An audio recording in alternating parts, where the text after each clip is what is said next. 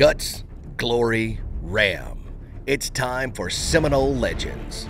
Many have come to Tallahassee and left their legendary mark on the Seminole program in their 4 years on campus. But there's one legend that has impacted Florida State for not just 4 seasons, but for 4 decades, and present in the locker room, practice field, and his very own Doak Campbell Stadium to this day, the one and only Odell Haggins.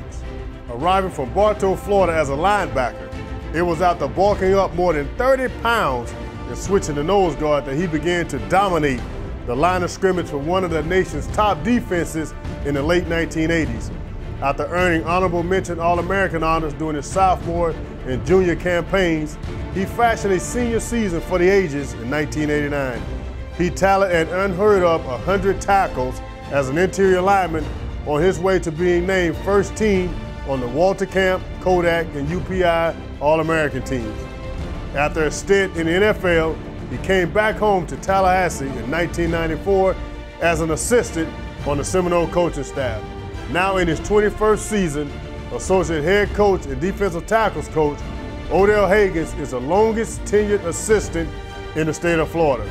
He perennially coaches some of the nation's best defenses while providing a pipeline to the NFL.